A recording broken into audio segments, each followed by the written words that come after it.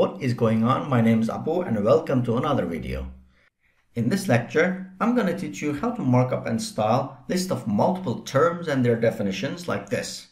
As you can see, every term itself is in bold text style and its definition has a normal text style with a nice indentation on the left.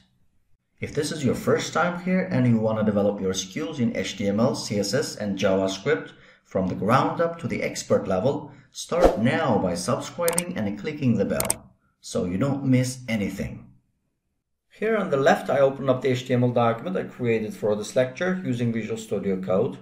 And on the right, I open up the same HTML document with Google Chrome.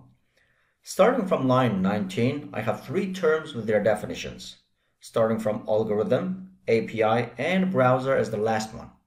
And they have their definitions on the following line. As you can see, currently they display like a normal text block, one after another, and it's a bit hard to know which part is term and which part is definition. In order to display them properly, first we need to wrap all three of them using HTML description list tag like this. The opening description list tag looks like this, starting with left angle bracket, DL, and right angle bracket. And a closing description list tag looks like this, starting with left angle bracket, / DL, and right angle bracket. After that, we need to mark up every term with description term tag like this. The opening description term tag looks like this, starting with left angle bracket, DT, and right angle bracket. And a closing description term tag looks like this, starting with left angle bracket, / DT, and right angle bracket. Opening description term tag here, and the closing description term tag here, opening description term tag here, and the closing description term tag here.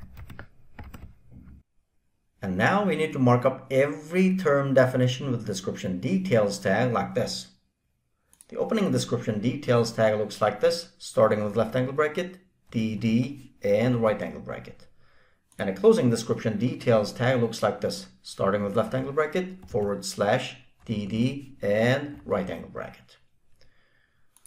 Opening description details tag here, and closing description details tag here. Opening description details tag here, and closing description details tag here.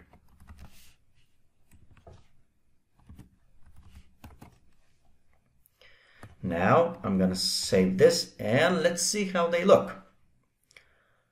Okay, it worked. As you can see, every term and its definition started from a new line, and also there's a nice indentation before every definition block.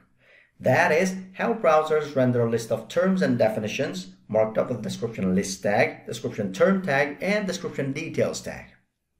But we can make them look better by applying a little text style to the definition term text.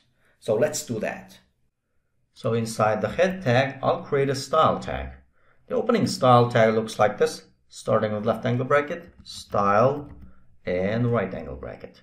And the closing style tag looks like this, starting with left angle bracket, / style, and right angle bracket.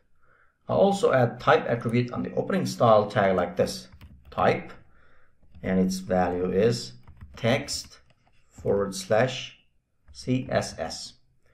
Now let's write some CSS codes inside this style tag. First, I'll select the description term tag, DT, and a space, and after that I'll open up a curly brace. Inside here, I'll declare a style property called font weight, and its value is bold, and a semicolon. So this block of CSS codes will tell the browser that find the description term tag and apply bold text style to its content. By the way, if you want to learn more about when and how to use HTML style tag, please make sure to check out my another lecture about HTML style tag. You can find the link in the description below. Now I'm going to save this and let's see how they look. Okay, it worked. As you can see, every definition term is displaying as a bold text.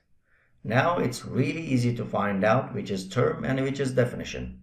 If you started learning HTML and you want to master when and how to use every different HTML tag, make sure you check out this playlist, and it has everything you need to master different HTML tags. Thank you so much for watching, and I'll see you next time.